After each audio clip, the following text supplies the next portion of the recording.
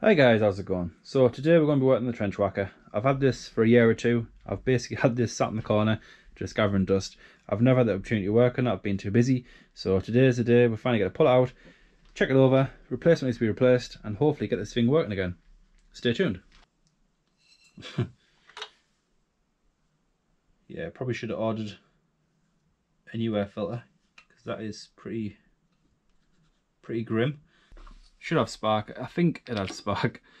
I wouldn't have bought an expensive boot if it didn't. So let's put this guy on and turn the lights off.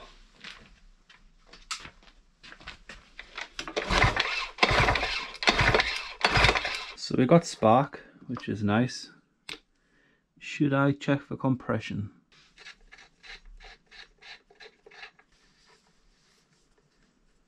Right, so throttle.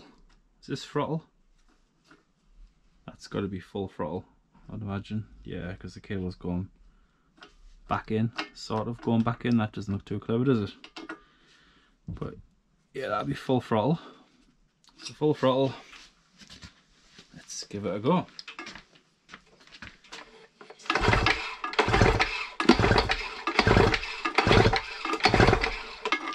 We are pretty much spot on 100 psi, so that's fine. It's higher than 90. So next step, normally I would put some fuel on the top here, put the plug back in, and then give it a pull, and it should work. But this is a whacker. Now the boot is obviously torn, there is no oil down here, it's completely dry, and the throttle, as you guys can see, that's on full throttle. When you pull the throttle off, the cable isn't actually moving, which means the carb is on full, it's wide open basically. So if I was to put fuel on this and start it, this would be a full throttle, bounce up and down. It'll be a headache, guys. So we're not going to do that. We need to change the boot, we need to fill it full of oil, we need to remove this carb. This here, this is a Bing 33 carb, I believe. It's a weird system. You don't have a primer bulb, you have this pin, and the idea is you push the pin in, I think for about 15-20 seconds or so, and it fills it up, and then you start after that. It's quite odd. I think that's a choke, because that's on the air intake, so that must be the choke, which is quite difficult to get to. Fuel line is perished, is absolutely solid, so that needs to be replaced. I've obviously got a new fuel filter, so I think we can remove the fuel tank, the hose, and the carb. That's probably the next step.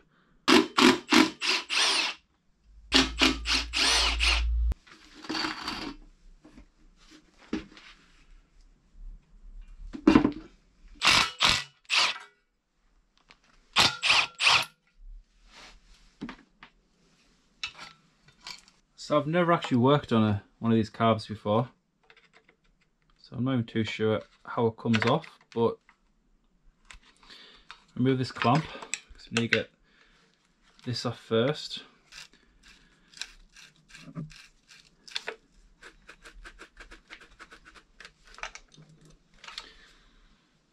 put up a fight.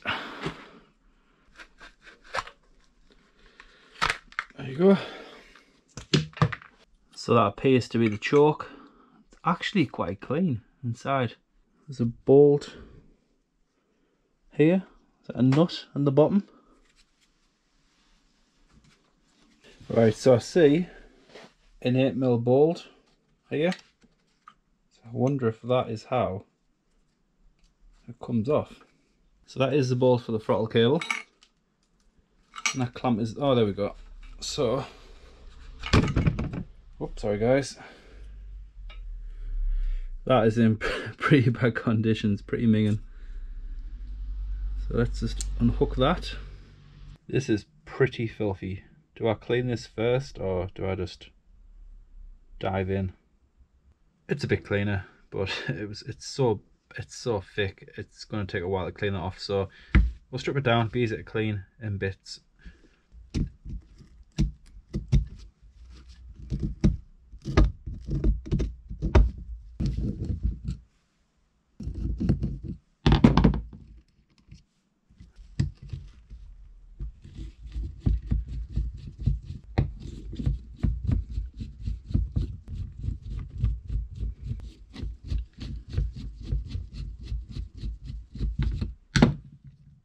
this should come off.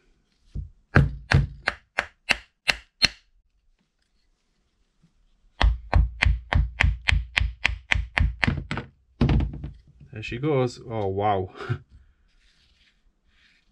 That is pretty bad. The diaphragm is shot. So I get the gasket off first.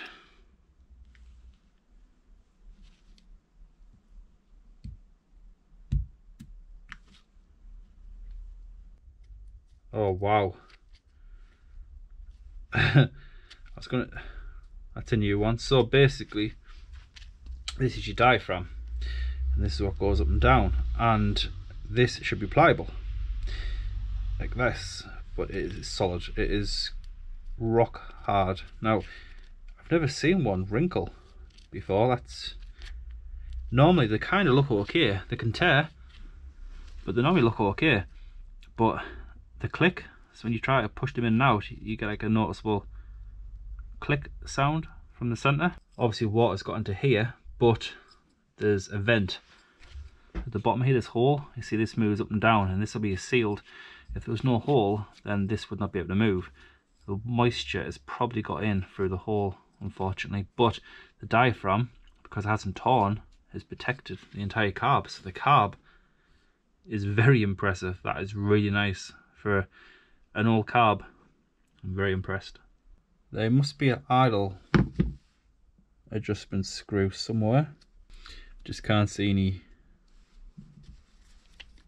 Is there anything on there? Look how it's absolutely filthy, this. Yeah, there's a screw there. That's your idle screw, so you turn it in and out, and if you turn it in, it gives you more throttle. Turn it out, brings the idle down.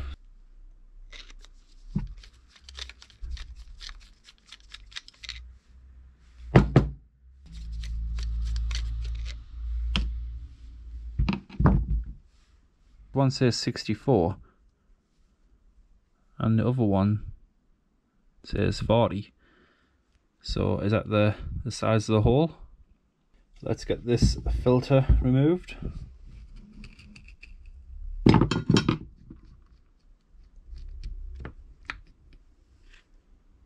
Not bad.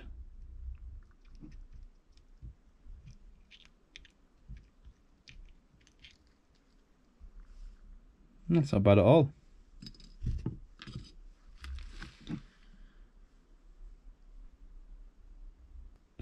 It's probably out by 2 threads, but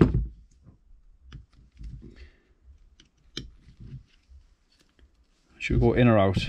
It's probably easier to go out. Basically go out till it's flush. So that is 1 turn. It's probably going to be 2, isn't it? 2 is flush. 2's flush. So get a flush, 2 turns out, sorry, and we'll call that done. There'll be a spring on this probably. Yeah. This here is what controls the fuel. That's going to the carb. That is controlled by the diaphragm. As I was saying, to prime it, normally you have a prime bulb, but in this situation you push the plunger, which is on here. So you push that plunger in, which then pushes out the back, which pushes down on here, which in turn pushes this down, which lifts the needle, which allows the fuel to go down. And when you release that plunger, the needle shuts down and no more fuel passes through. And when the engine's running, this just regulates itself because of the diaphragm. But this is so clean, I don't even know if this is going to be required to be removed.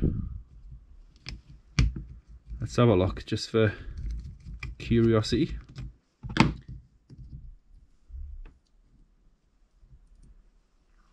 No, that looks brand new.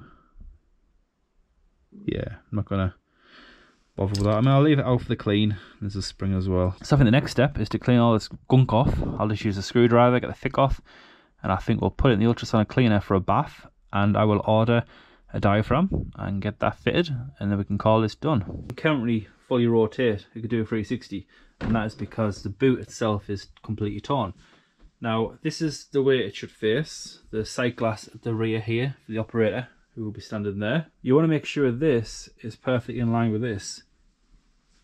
There's probably some tool you can use, but I think this isn't bashed up, this is straight, this looks to be square. So if I put this on the ground, this part here, flat on the ground, this is nice and straight, with this nice and straight on the ground also, I think that should be enough to line it all up. We need to remove this, and I believe these 4 bolts here. That should bring this down, and there should be somewhere to disconnect this from the top end inside here. Let's remove this one first.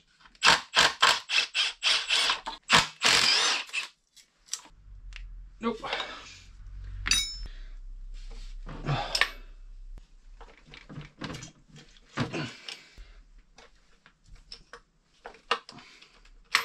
The bolts are out, so now it's just a case, well, I say just a case, of getting this down. Now, is this going to come easily, or is it going to put up a fight?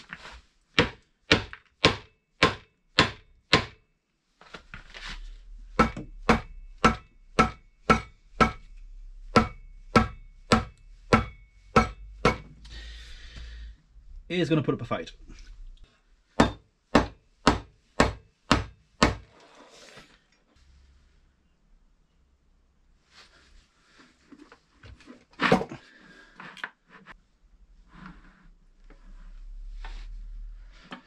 Right, so is it a case of removing that circlip and knocking the pin through? Is that how this guy comes off?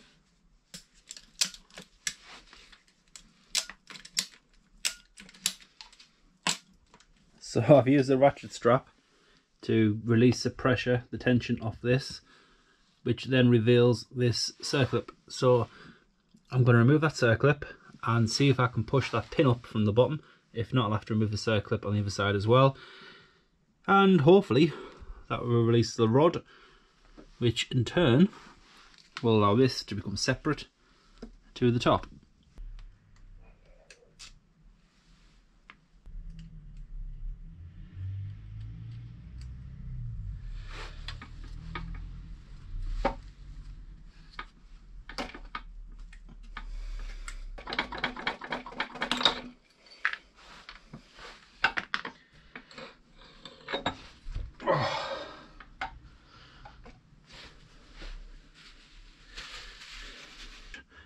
Basically I've left the circlip on this side. This is the back side, so once the boot is back on, we will put it back on like this with a flat side here facing up. Align the rod through and put the pin through, washer, then circlip.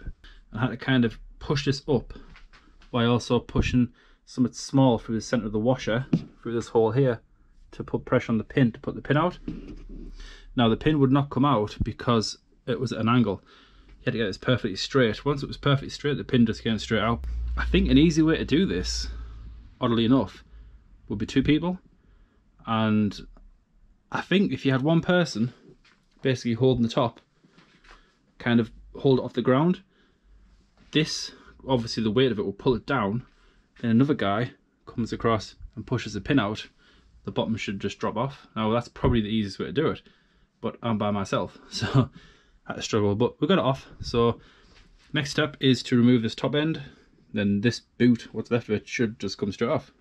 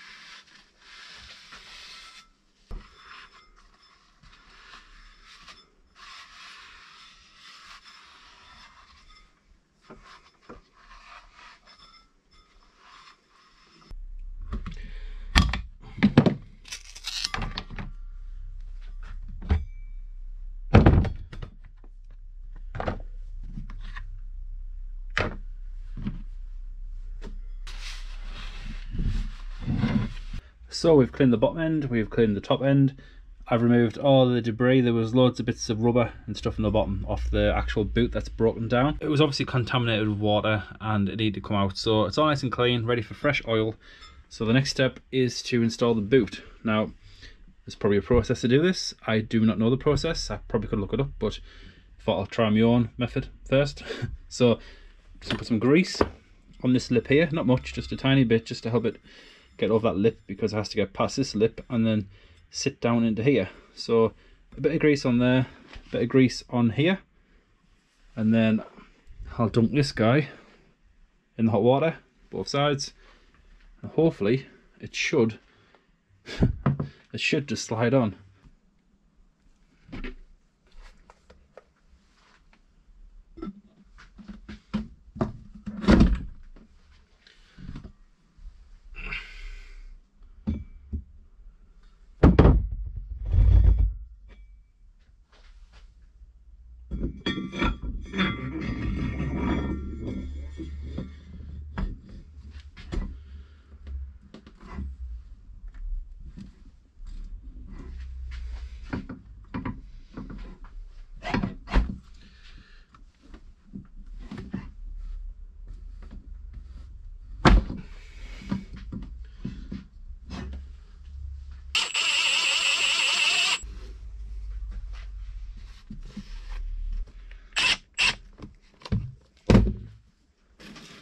So the boot is on and the straps are on. They're just on loose, they're not on tightened down yet, because this is how you adjust the angle of the foot. Will this just go straight in this time? Nope. So let's move this around.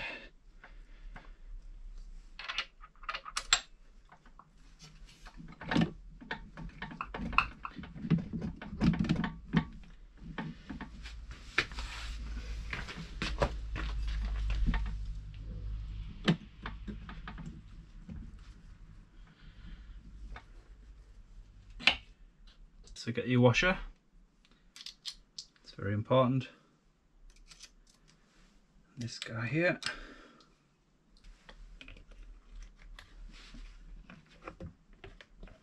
It's not needed, but I've cleaned it up. It did have a bit of grease on it, so that should help a little bit. Yeah, it's time to go down, so let's remove this.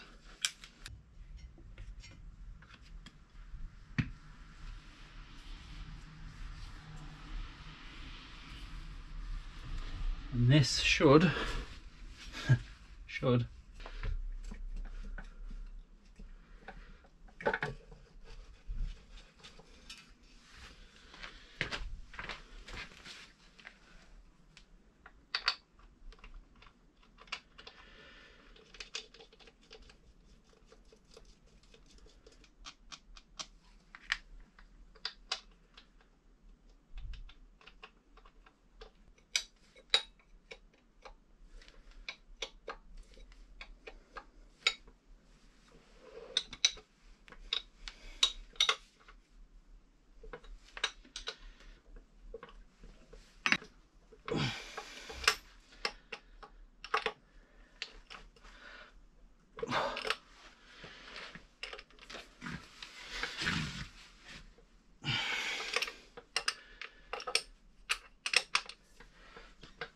right, so I would say that is pretty straight. So let's put this back on. Right, so back working on this. Basically, I've been pulled away. A friend of mine has just been told he can collect his Skyline. So it's been in the body shop for the best part of 2020. It's fully finished, looks absolutely unbelievable. Much better than I expected. It's a stunning looking car. It'll be on the channel at some point. But for now, let's get back to this. So the boot is installed. These are being tightened down.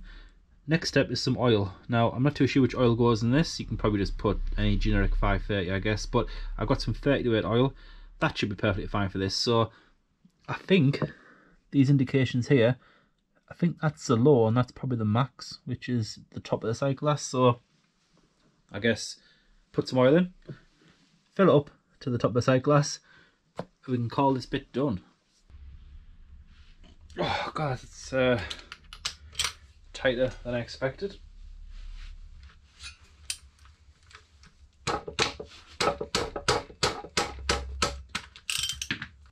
A 10mm hex, I guess. And let's get some fresh oil in this guy. So I've just got some 4T, it's basically 30 weight oil. So basically what you put in your lawnmowers, this should be okay.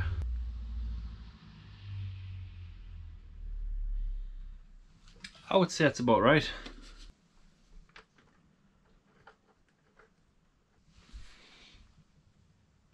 With the Wacker on the floor, leaning forward, it is just there. You can just make it out at the bottom. When you straighten the Wacker up, which is about here, you see the oil?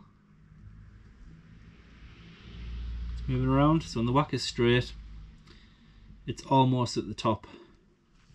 So I would assume that's correct. I should really look online and see what they recommend, but I like to learn things as I go. So we'll continue. We'll call that bit done.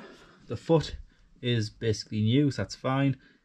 We have oil in the base, we have a new boot, and the rings are on. So the carb is getting cleaned and we need a diaphragm for that. So the next step is probably the fuel system. So the fuel tank it's actually in pretty decent shape. It's plastic, well, it's something, not quite sure, I think it's plastic, but it's not metal, so there's no rust, which is nice. The tap seems to be in okay condition. The fuel hose is not. The fuel hose is solid, so we need new fuel hose and a new filter. But I think first, let's have a look inside of here. And it's like a tar at the bottom, which is expected because 2-stroke fuel. The fuel has evaporated. Yeah, the fuel has evaporated and has left the 2-stroke oil. So now we need to try and clean that out somehow. Can't even get that off, but it's not tight. As you can see, it's moving around, but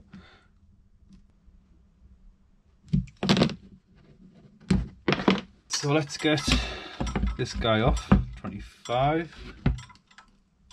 Oh, it's tight.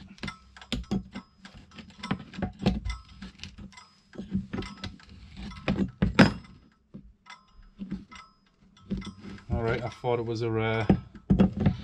Sometimes you got to release the nut and then you can actually turn the tap, but I was going to break it then. There's probably a screen on this, I would have thought.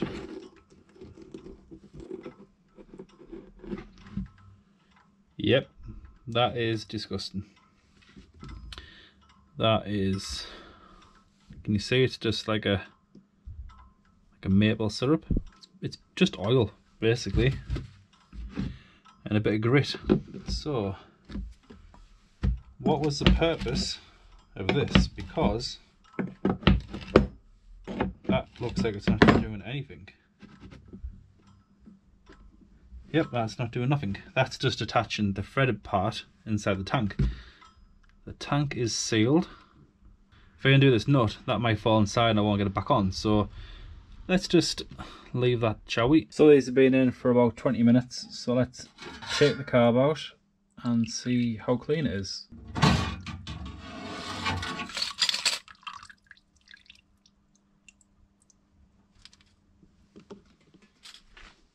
So it's the following weekend. This is the old gasket and the new one has just came in this morning. So I figured let's get this car back together, get it back on the machine and be one step closer to getting this thing running once more.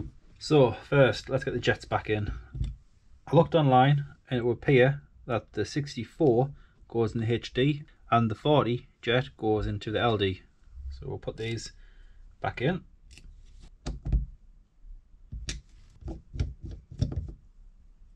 Make sure you put the washer on. The shorter of the two goes in the HD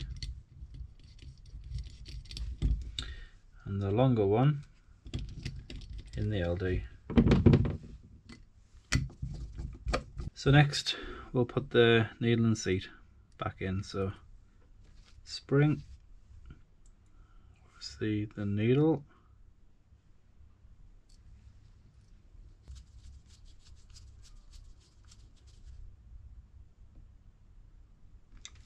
the all important gasket. You want this side down and it is keyed, so there's a notch there and a notch at the top of there, so just line it up with that. The gasket goes on after the diaphragm. If you put the gasket on first and then put the diaphragm on top, it will create too much of a gap between the needle and seat and this pin here.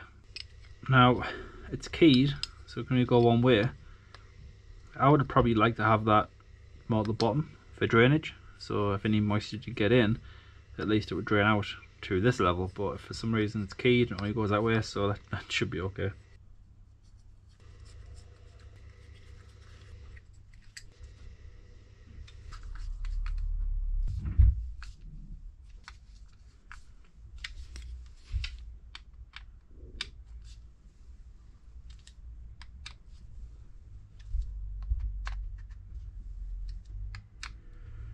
And the fuel filter just goes in like so, and then get your cover. Now which way did this point? So it's on the machine like this, so I'm guessing that'll have to point outwards like so. Put your washer on.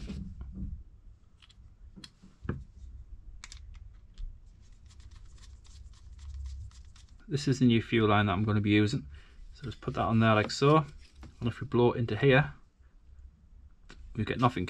Push this in, so that's working perfectly fine. The last thing is the idle adjustment screw, so we'll just screw that back in place, flush with the front.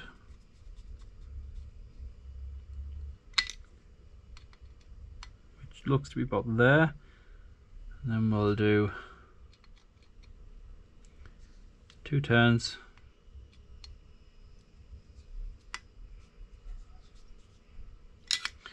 which is about there.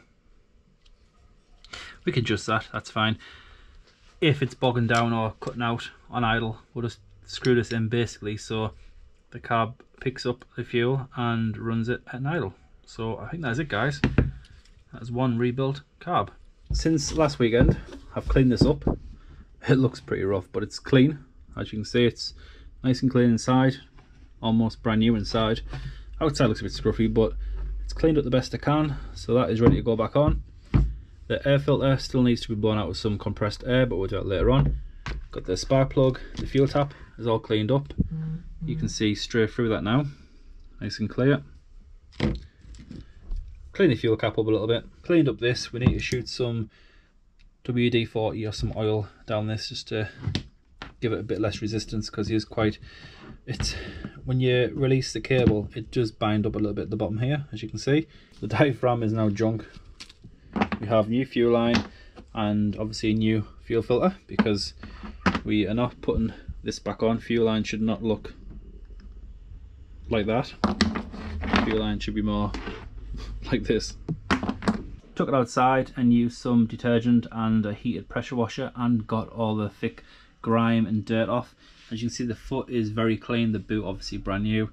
This cleaned up quite nicely. It is by no means perfect, but there's no oil or anything on it anymore. The fins back here, they're all gummed up. That is not good. This is air cooled, and if these are all gummed up it'll overheat. So they're nice and clear now. Could even see a sticker on the back, which we couldn't before.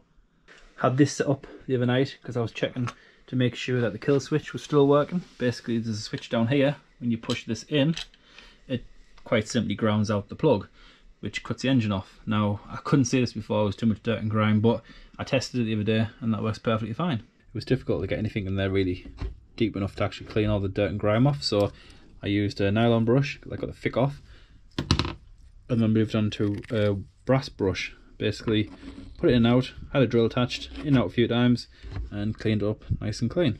So I'm going to screw these all back in. Don't need to see me doing that. Just a couple of bolts at the top here, run the fuel line to the carb, put the carb back on, get it reassembled, and I'll bring you guys back when it's done. So everything has been installed. We have the fuel tank, the fuel tap, the new hose with the inline filter, which isn't really needed because it has got a filter, but best to be safe than sorry really, especially if something that's used on a site. So inline filter, the carb is back on and pretty much ready to go. So that is kind of idle, I believe. That's probably start position, and that will be full throttle. So if we come down here, we are full throttle, and that is idle. So hopefully that should be okay. The cap seems fine, but this is all chewed up, and when you put the cap on, it feels kind of in place, but I just don't trust this. I think this may leak. So I made it some 50:1. Basically, you fill your fuel to here, then add the oil to the 50:1 mark. So let's put this guy in the fuel tank.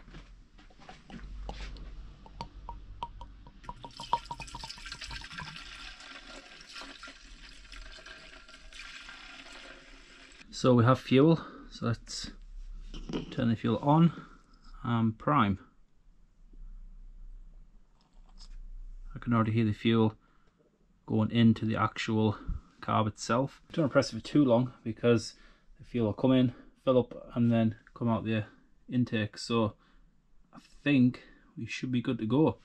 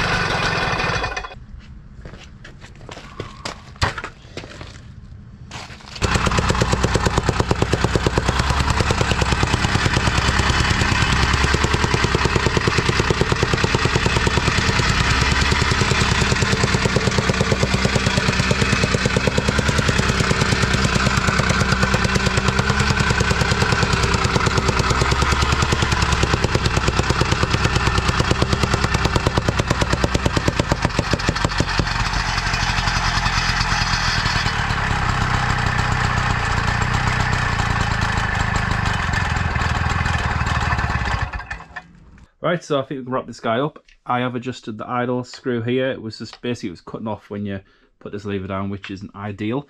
So I've just run it in one turn and that seems to be okay. The throttle cable itself, which comes into here, this wasn't actually gripping, so I just took the throttle cable out, nipped this up, and then screwed it back in. That's nice and firm now, it isn't going anywhere. Topped up the oil. It wasn't low, but it did drop a little bit, so topped it back up so it's nice and full. And I think that is it, guys. So I think that's about all we can do on this. It's ready for work basically, so I think we'll call this one here. So thank you guys for watching. Hope you enjoyed the content. Like always, please like, subscribe, comment down below, and I'll see you in the next one.